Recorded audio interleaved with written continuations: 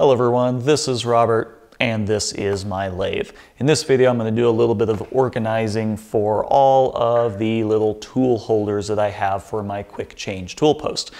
These are these little holders that hold the cutting tool on the lathe, and I have a bunch of them and they really don't have a good home. I'm kind of putting them in this top drawer, but as you can see from them being kind of cluttered up on the chip tray itself, I'm really not using that. So I want to take some aluminum extrusion in my 3D printer and make a little rail system that attaches directly to the lathe. So let's go take a look at that.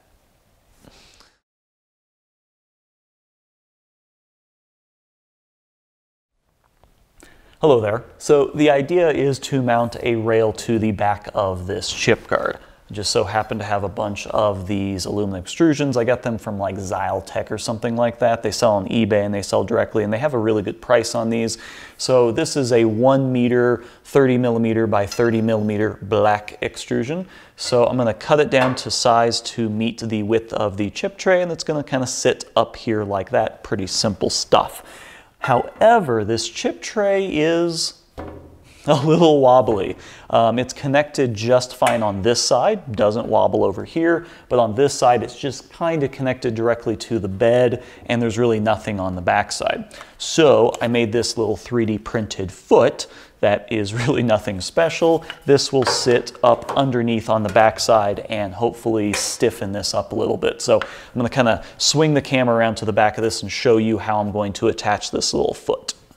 I'm using just a piece of printer paper to cut out a template that will match the face and the hole location for this little foot. It's kind of not in an exact spot. You just kind of have to shove the foot in there and then mark the location. But of course, since the location is obfuscated by the face of the foot, I'm just using this little template. So then when I transfer it over to the actual chip guard, I'll mark the location of where the foot goes, remove the foot, then put the template in place, and then I can mark the hole locations through the template, and then of course drill those holes out.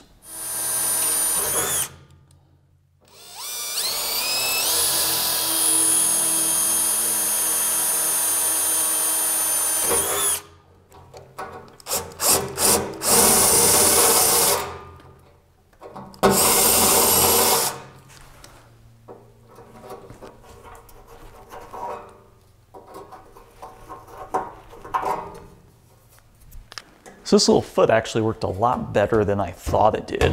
This is really sturdy now. I am going to add a little piece of double stick tape underneath of it because this can still lift up. So as I'm pulling off the tool holders, I don't want this to wobble around, and just a little bit of tape on the bottom should help with that.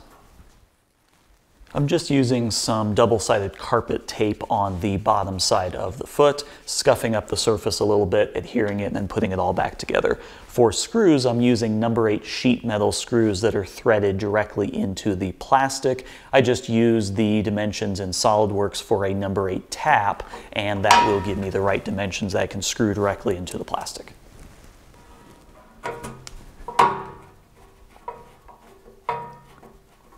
And there it is. I just used some carpet tape, and I don't know if you can see, but when I actually lift this up, it's pulling up the chip tray with it. So you could break this free if you really wanted to, but yeah, it's holding.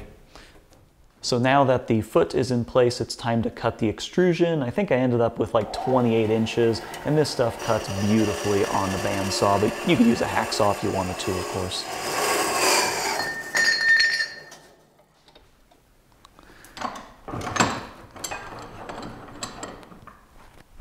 The last thing to do before all of this gets put together is to tap the ends of the extrusion.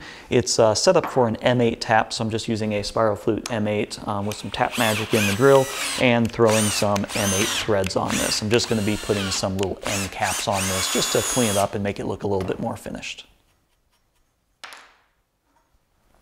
So here are all the finished 3D printed piece along with the extrusion. We've got the little end caps here like I talked about. They just kind of snap onto the end, make it look kind of pretty, and they have a little countersink. And then we got the actual brackets and then the holders for the tool. These were actually a little bit tricky. I went through several iterations to get all the chamfers and all the geometry right. They sit on there. They have a hole through them, obviously, so they'll just sit with the traditional T-nut. And then this just slides nicely on there. They fit relatively snug, but with all these chamfers and drafts and everything, it slides on very easy. You can kind of hit it at an angle and it will always kind of find its location, which is really nice. And then they are symmetrical, so you can use them for left hand or right hand tools. And I've got a bunch of these printed out so I can space these all along the rail. You just simply need to loosen the screw, slide them over, tighten it. So those are nice and adjustable. For the actual bracket, this was pretty tricky. I went through many iterations on this, and we end up with this really strange looking little piece. This clips on the ledge of the chip guard, and there's a little lip down there.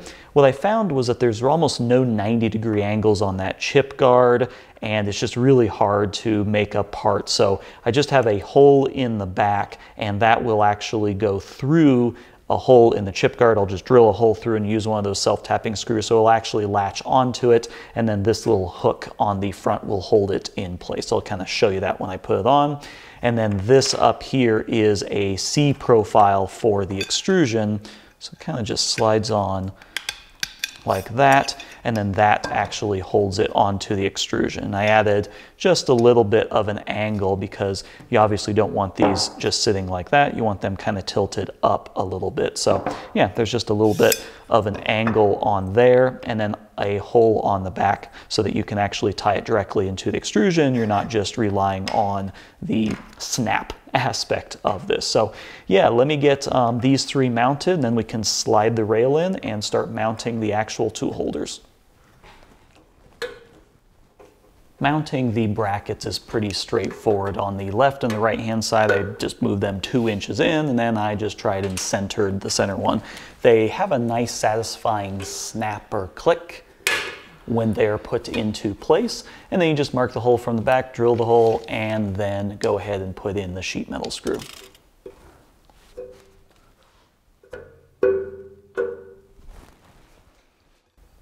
Once the 3 brackets are in place, I can just simply slide the extrusion down the whole length of the brackets, and then we can just use these screws from the back and fasten it all in place. I printed out a total of 12 of the tool holder holders, I guess that's what they're called. And I'm putting these on, just kind of sliding on 6 on one side, 6 on the other side. I'll have 6 left hand and 6 right hand. And you know, I'll figure out someday exactly how I want them configured and spaced and everything. But yeah, I'm just sliding 6 on one side, 6 on the other side, and calling it a day.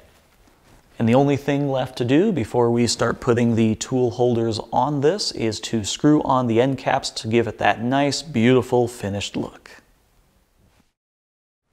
And here it is with all of the tools that I have currently lined up, and really happy with how this turned out. You can see I've got quite a bit of space here in the middle for even more tools, probably maybe another 4 or something like that, depending on if they're the big boring heads. But yeah, really simple. They come right off, drop them down in the tool post, lock it in place, undo it, pop them right back into place. Obviously, this is always much more difficult on camera because I'm trying to do it in a weird, awkward way. But yeah, I'd say they fit easier on these than they do on the actual tool post itself. So yeah, really awesome. This is going to clean up my lathe setup quite a bit and give me an excuse to get a couple more tool holders. So yeah, that's pretty much all there is to it. Couple little notes. All of the files for everything here are down below in the description, so go ahead and check that out.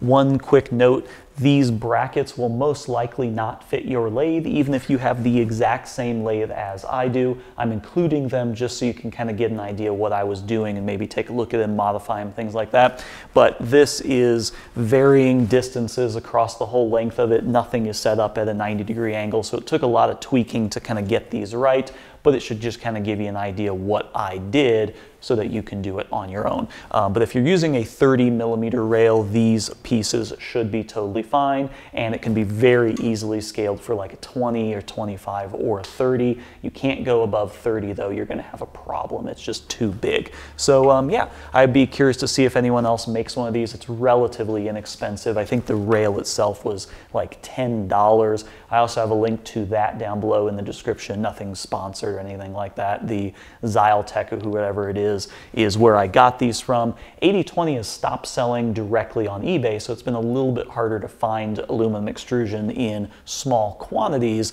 and I've bought a few things from them before, and they've always been, you know, quick shipping and stuff like that and good prices. So check that out. Check out the files for the actual 3D printed components. And thanks for watching. Check me out on Facebook for any updates to my channel, and I'll see you again in my next video. Thanks again.